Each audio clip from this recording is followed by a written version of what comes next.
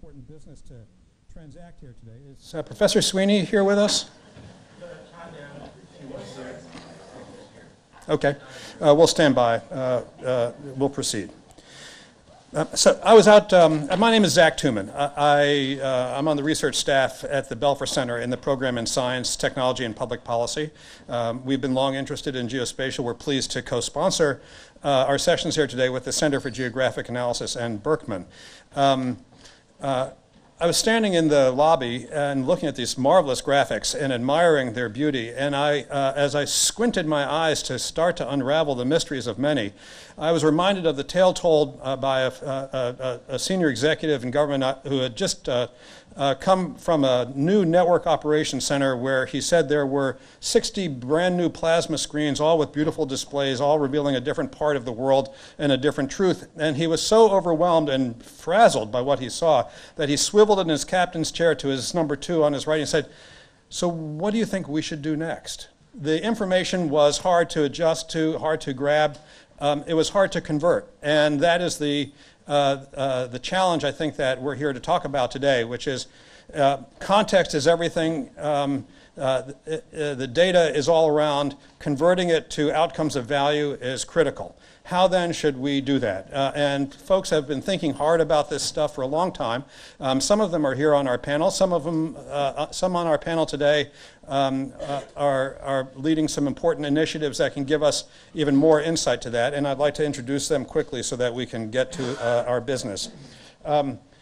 Chris Tucker, to my left, is the president of Yale House Venture. Chris, although you can read his bio, I'll just tell you he has been at the heart of moving technology front and center into commerce, into business, into government in incredibly important ways, and he's a valued colleague. Bernd Resch is research director at the University of Heidelberg. He's got 3 other titles. I'll name them quickly. Research affiliate at the MIT Sensible City Lab, visiting fellow at Harvard University, which is a big place. Where at Harvard are you a fellow? At CGA. At CGA, wonderful, congratulations. And lecturer at the University of Salzburg in Austria. Raj Singh serves as the director of interoperability programs for Open Geospatial Consortium, one of our most important industry associations. Jerry Meckling is on the end, is research vice president at Gartner, but for those of you who don't know Jerry, Jerry for 20 years, I won't even say that's more, but for 30 years at Harvard Kennedy School, developed programs in technology and computing that gave senior executives in government their first taste at the issues of strategic management of technology. He is adored, revered, and renowned as a former past faculty member of the School of Government, and we're delighted to have him. He's also been my boss twice.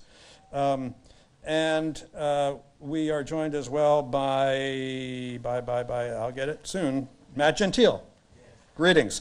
Who's head of geospatial practice and principal at Deloitte Financial Advisory Services. Welcome. I know the order I'm going to go with. I'm going to end with Jerry, so Jerry's going to back cleanup. May we start with you, Chris? We'll start with Chris, sure. And then we'll go down the row. Chris Tucker, thanks. Great. I'm on here somewhere. Let's see.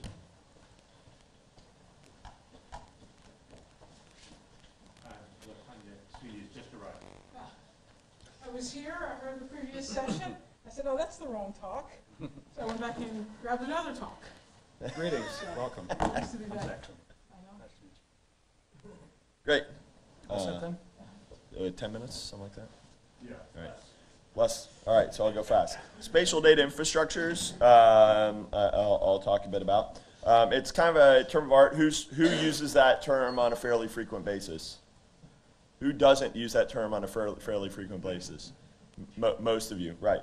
So here's our panel guidance, just in case you were wondering. So I always like to talk, I like history. I like history lessons. And spatial data infrastructure, while it's a fairly recent term of art and it's actually in OMB circulars that I'll talk about, and executive orders and things like that in the United States, and it's kind of term of art adopted rather globally.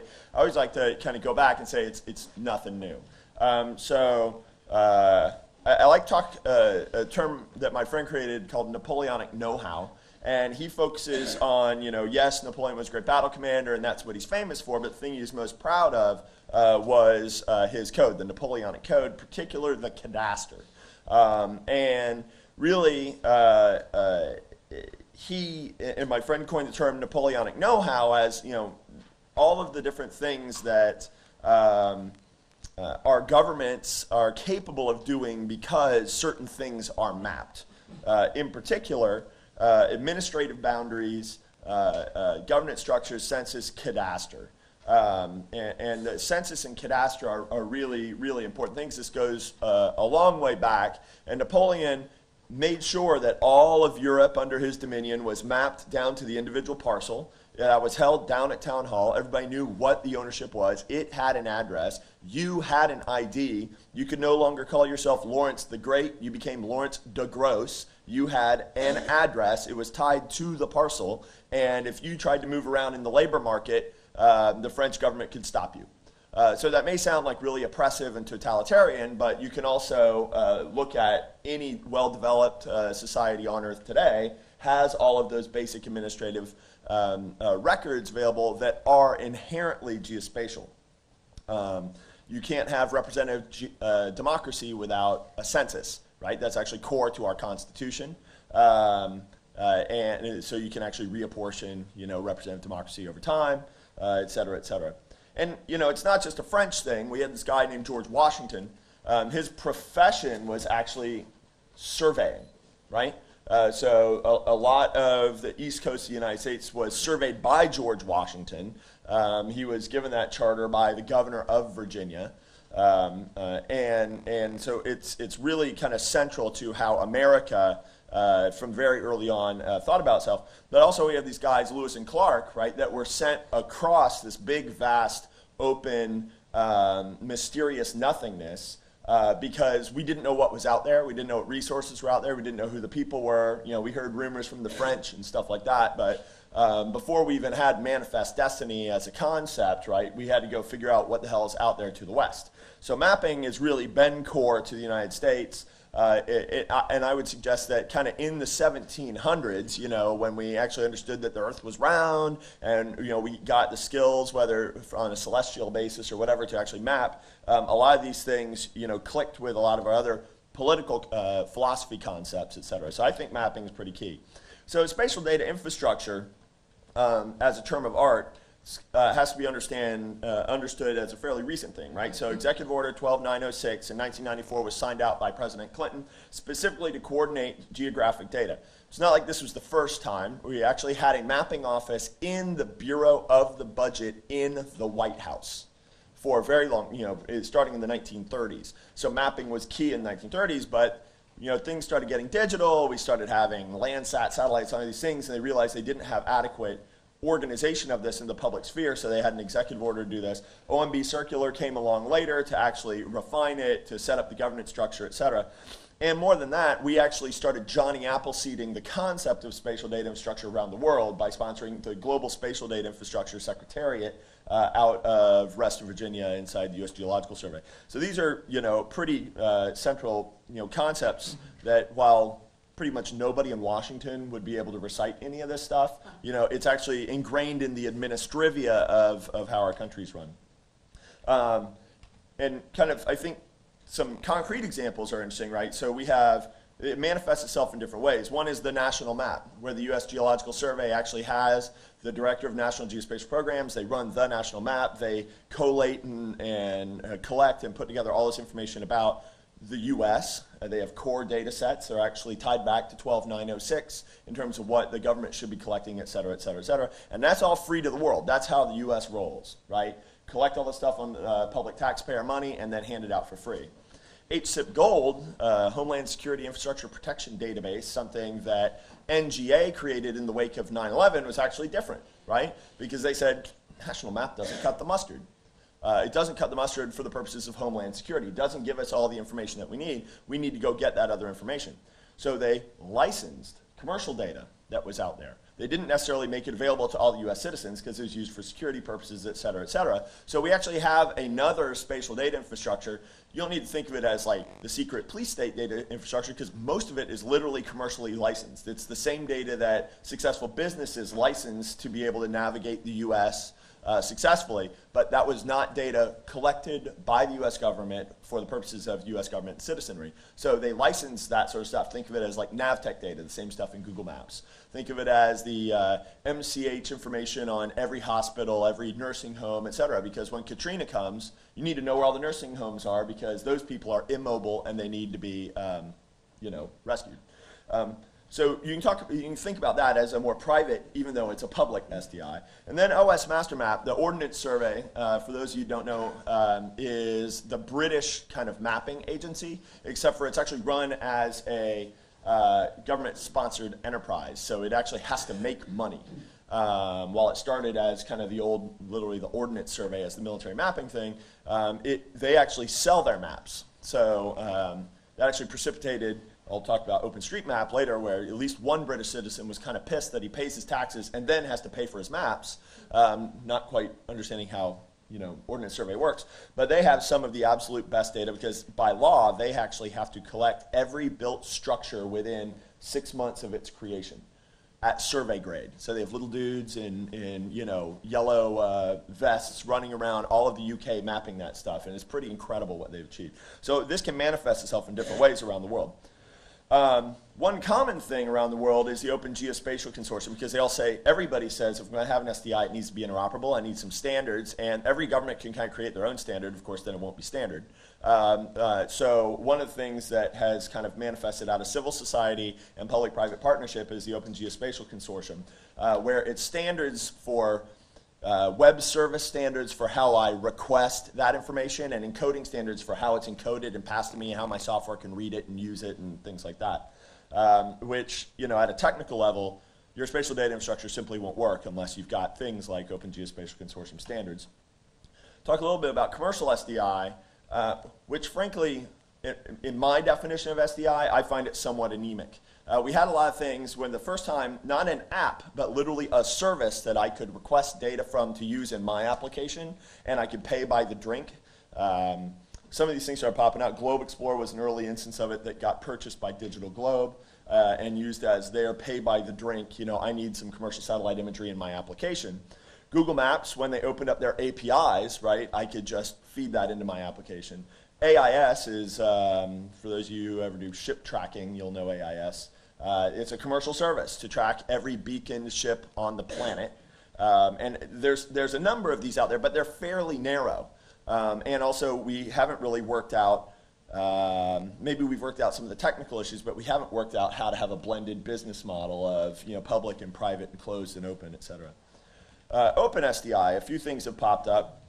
Wikimapia, if you've seen that, is a big bucket in the sky where people can shove their observations about the world, and it's available as an API.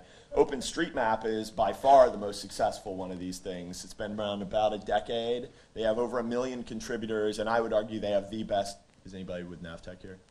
Right? They have the best street map that's out there, and it's improvable by anybody and everybody. One of my little social ventures, Map Story, it's a similar thing focused more on history.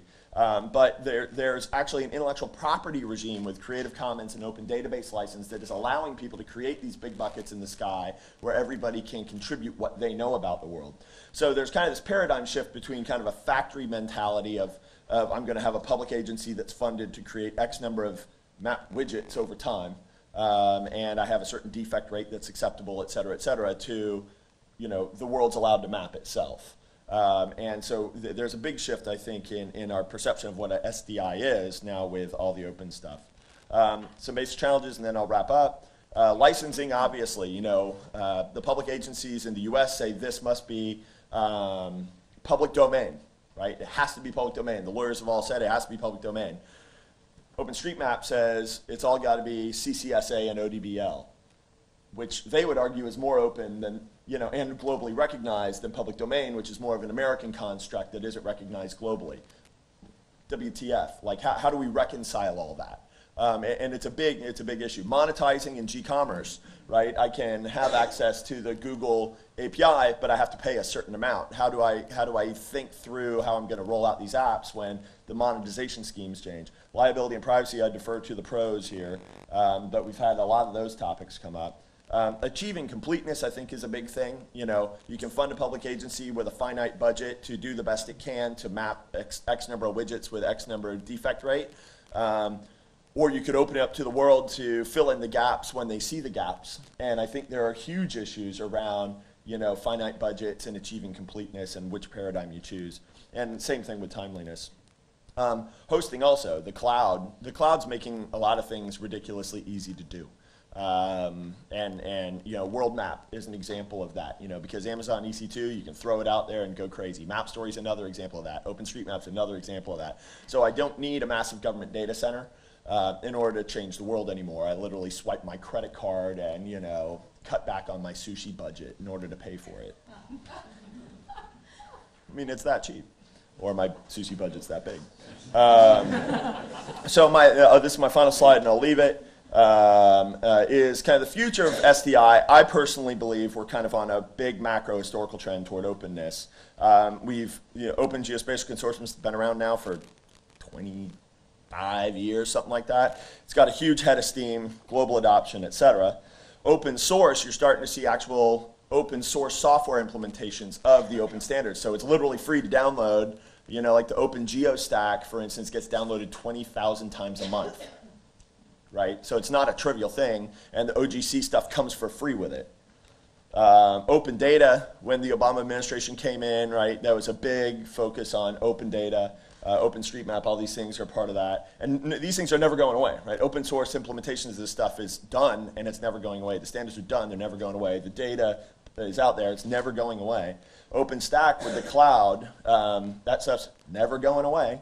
Open government, open story, little pump for MapStory. But it gets crazier and crazier. Like mobile is opening up, where 10 years ago, you know, you were a slave to whoever owned that cell phone or gave you that cell phone.